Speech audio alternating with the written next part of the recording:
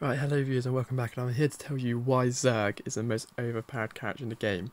If you guys have different opinions, then that's fine, but this is just my opinion on why I think Zurg's the most overpowered in the game. So I'll just show them to you. At the moment I've got Zurg to orange, 5 stars, max skills at 87, you've got the Iron Blaster, which is obviously that, in my opinion, is the most OP move in the game, and I'll explain to you later, because I was just going to go through the skills and show you all his damage when he's on max. Level 87, his disc is 3 stars, like level 52, which I'll show you in a bit, and he's just amazing. So that's the damage he deals at the moment, so that's each hit. 28, 28, 28, 28, 28, 28,000. Then you got the Zurg Fury in that.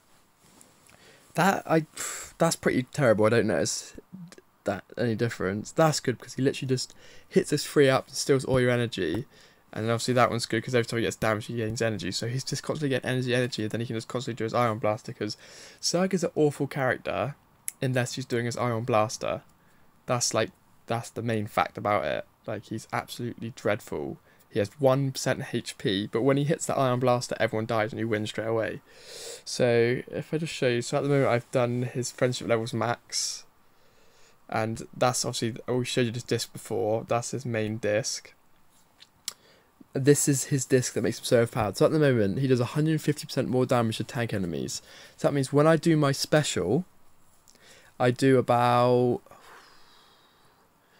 15,000 a hit, and he's constantly hitting. And then if you put him with Woody, it doubles his special speed. So every millisecond, 1 bullet hits the tanks. So that's doing 15,000 damage literally every millisecond. So in about 5 milliseconds, any tank on the team's dead and everyone else is dead. So that's a really good mix. Yeah, that's just his wall. As you can see, I've just done quite a lot with Zurg and Rex. And when I orange Zurg, it helps so much. So you see his power level 16,000 at the moment. And obviously when I get him to 19... when I get to level 90, that's going to be about 17,000, I reckon.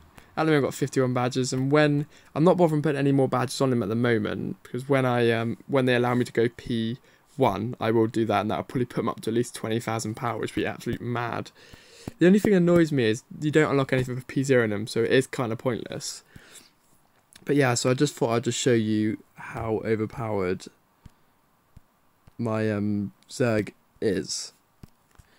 You know, he's pretty decent. Yeah, he's just OP, and that's just my review. That's my favourite character. If you let me know in the comments below who's your favourite character and what power level you've got him to, and then, you know, I'll give you a response and see how I feel about your favourite characters. So thanks for watching. Don't forget to stay tuned, subscribe for more.